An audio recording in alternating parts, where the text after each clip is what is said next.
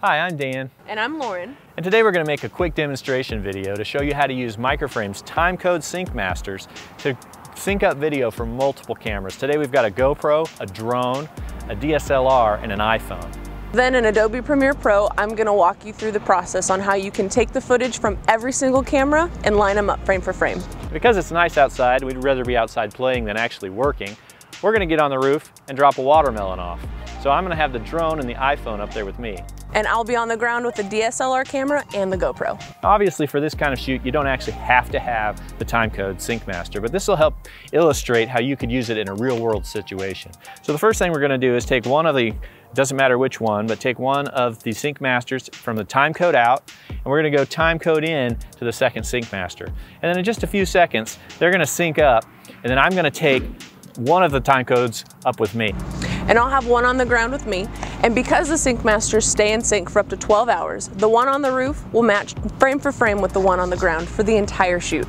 All right, let's get started.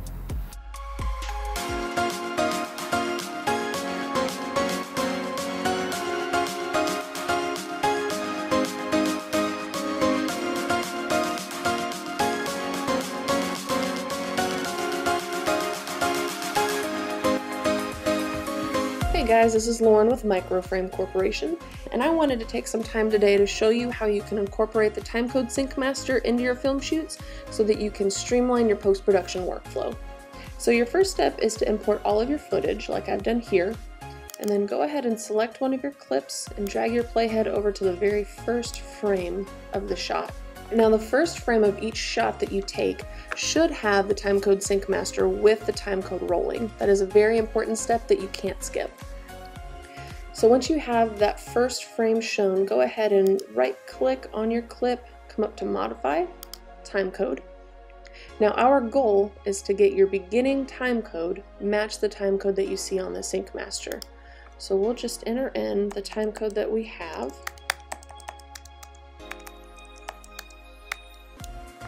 And you'll go ahead and do that for each clip.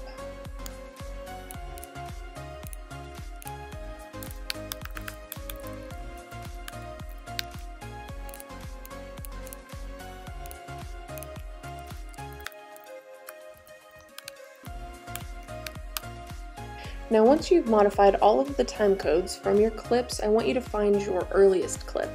Now what I mean by your earliest clip is the clip that has the earliest time code on it. Now for our shoot, I know that that is the shot that I took with our Canon 6D. And so what I want to do now is I want to take that earliest shot and drag it onto our timeline.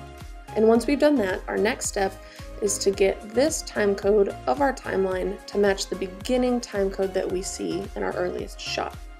And the way that I'm going to do that is come down to our timeline and right click, and I want to change our start time. And just like in the last step, we're going to enter in the time code that we see in the very first frame of that clip, and it modifies your time code. So if you were to use your keyboard and go frame for frame using your arrow keys, you'll see that this time code and this time code stay matched up.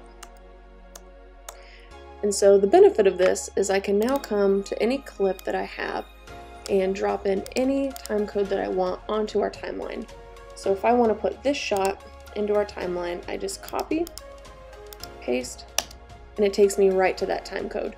So then I can come, put an in point and an out point, drag and drop my footage. And for this clip that we have taken with our GoPro, I want to find the moment in time that our watermelon hits the floor. So I'm going to scroll through till I find just before that moment here. So I'll put an endpoint there, and I will copy and paste, and then I'll drag and drop this to start right there. And so using this method, I can easily navigate all of my footage and find specific moments in time that are important to the story that I'm trying to tell with my footage. For the purposes of the video that we've created here at Microframe, I'll be using this method with the TimeCode Sync Master and modifying the time codes to line up and sync our videos to the watermelon drop. And so after this video, you'll see the end result, and I hope you enjoy it.